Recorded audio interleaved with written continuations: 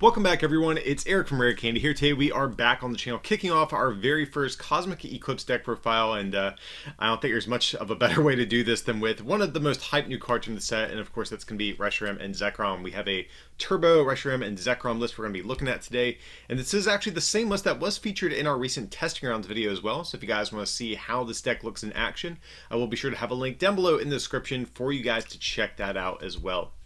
But let's get into this. Like I said, this is going to be the turbo version of the deck. No Naganadel, nothing like that. We're going all in with Ends Resolve, the new supporter card, and just trying to, turbo out as many energies as we can as quickly as possible to start nuking our opponent with Reshiram and Zekrom. So, of course, we have 4 copies of Reshiram and Zekrom GX. This is a new tag team that we're getting in Cosmic Eclipse. But it has 2 different attacks, first of which for a Fire and Lightning energy, you discard any number of basic Fire and Lightning energy from your bench Pokemon. It does 90 for each one that you discard. So you only have to discard 3 energy and you can knock out basically anything really relevant in the game right now. Of course, you will need an extra energy to knock out things like Mega Sableye Tyranitar, some of those GXs that have right above 270 HP. But most of the time, 3 energy is all you're going to need to knock out, your Pikaroms, your Reshizards, your Mewtwo Mews, all that type of stuff. So very, very powerful attack that we have here. And that's really what the deck is going to be built around. And then its GX attack for 2 Fire and 2 Lightning. You do 170 to one of your opponent's bench Pokemon, but if you played the new Ends Resolve supporter card from your hand this turn, you do 170 to another Pokemon as well. So this is also a very, very powerful GX attack. Of course, we can just nuke our opponent's active with Fabled Flare Bolts, but Crossbreak GX is very good, especially if your opponent's trying to wall with a one prizer, or if they just have a Jirachi active at the end of their turn. You can sometimes use Crossbreak to pick off maybe like a Dedenne and another one prizer, or you can soften up a tag team, or even knock out 2 Dedenne sometimes and get 4 prizes with this attack. So both these attacks just so strong on this thing, and this is of course going to be the star of the show. Having said that though, we do have of course some other Pokemon in the deck. We have 2 copies of Turtonator from Dragon Majesty. So it's the one with the explosive jet attack for 3 Fire. You discard any number of Fire Pokemon or Fire energy from your Pokemon. Does 50 for each one you discard. And really the reason we're playing this is for a few different attackers out there. So think of something like Gardevoir Sylveon. If that deck does continue to see play and they start playing the Dragon Fairy Charm, Turtonator can get around that. Also can get around Tag Purge from Latios GX, which is a card that a lot of the Mewtwo and Mew decks play. So Turtonator can get around those and still allow you to one-shot stuff. There are a couple of other Pokemon I will just kind of briefly throw out that I'm considering to take up at least one of these spots. I think one is the new Drampa from Cosmic Eclipse. Has kind of like a stable damage output. That's why I'm thinking about that one. And also Victini Prism Star. That's another card I really do want in this list that isn't in this particular one that I have today. But that is also another backup one prize attacker that I think definitely has some potential. So like I said, it's going to be mainly to get around those types of Pokemon that exist in the format. And of course, things like Keldeo GX as well. So going on from there, we have 1 copy of Zeraora GX. So we're mainly playing Zeraora for its Thunderclap Zone ability. Our Pokemon that have lightning energy attached to them have no retreat cost. This is very good at cycling between different Reshiram and Zekroms without having to discard your energy, which is really nice. We can easily search this thing out with Cherish Ball whenever we need it. And also, both the attacks are somewhat relevant too. So the first attack it has for 2 lightning and colorist is 160, and then it can't attack on the next turn.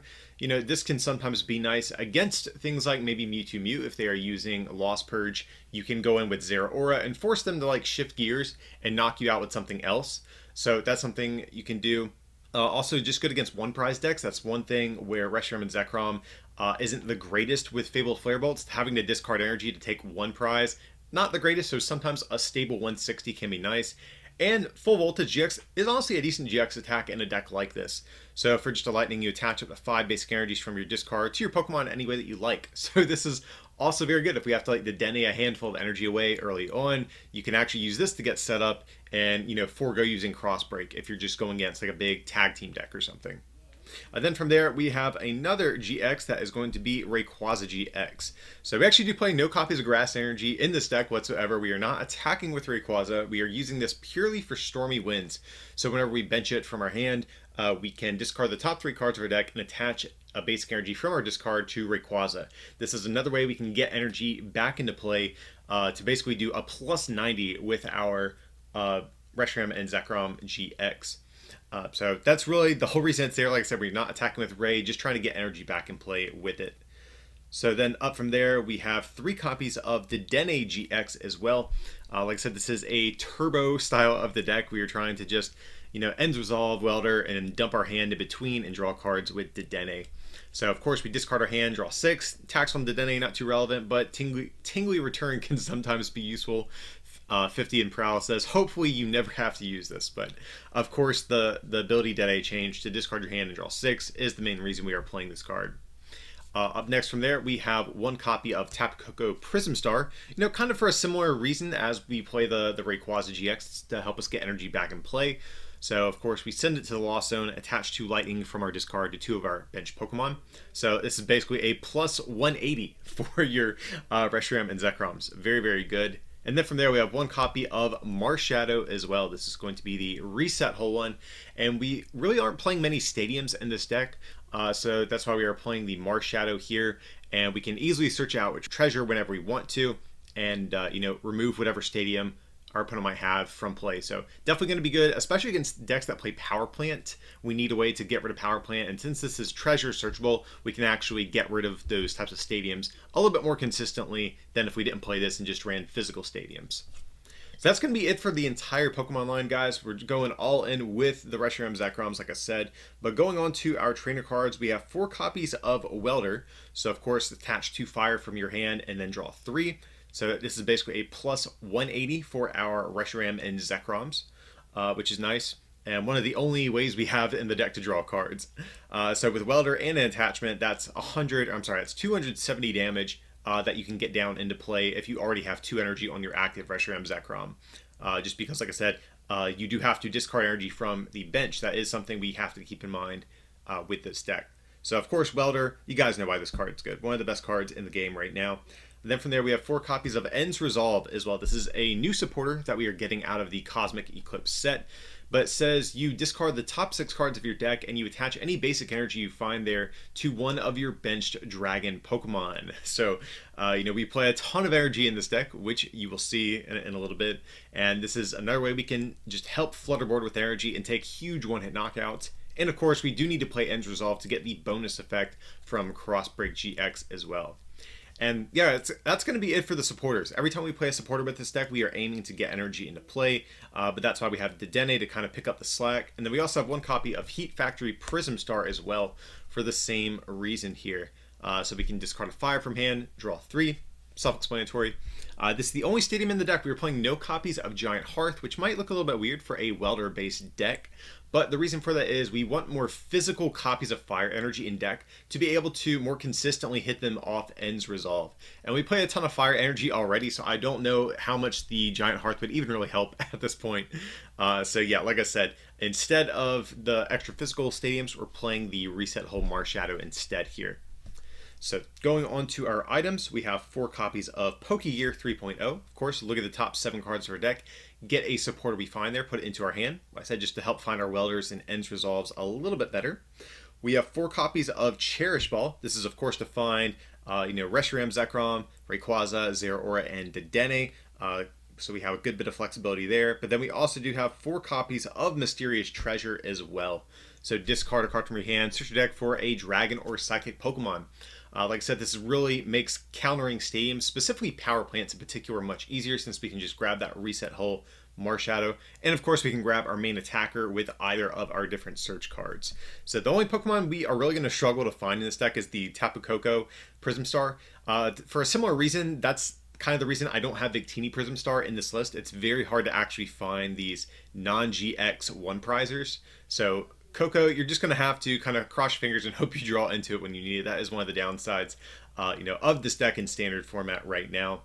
And Communication, I really don't think is a very good card here, guys. We don't play too many Pokemon in this deck, so you're not very consistently going to have a Pokemon to actually put back in to get out something like Koko or like a Victini Prism Star if you did decide to run that as well. But nevertheless, we have pretty good searching options at our disposal here right now. Up next, we have 2 copies of Tag Switch. So Tag Switch says we move up to 2 basic energies from one of our tag team Pokemon to another. So in the case of, think of something like Ends Resolve, where we dump a bunch of energy onto one of our Reshiram and Zekroms. Well, that's nice that we have a bunch of energy on a bench Reshiram and Zekrom, but we still need energy on our active to be able to even use our attacks in the first place. So attack switch is going to be able to kind of spread our energy around a little bit better and enable us to just attack a little bit more efficiently sometimes here.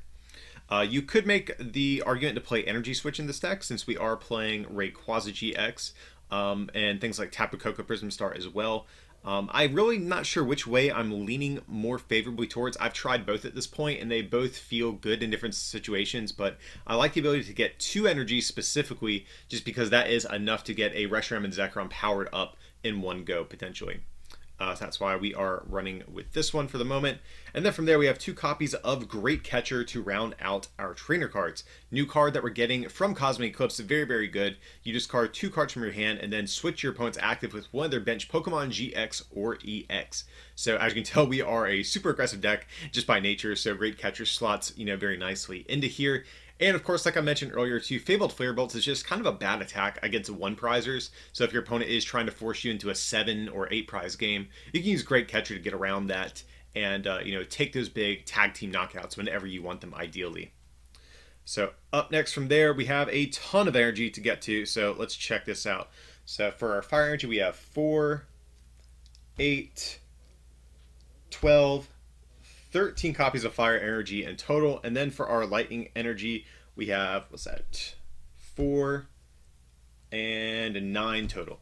So we have 22 energy in total in this deck. That is a lot. That's like starter deck levels of energy. Actually, probably more than a lot of the starter decks these days. But the reason for that is we need a ton of energy to be able to consistently hit our energies off of End's Resolve. That's going to be the big thing here. So with 20 energy, 1 out of every 3 cards should be an energy.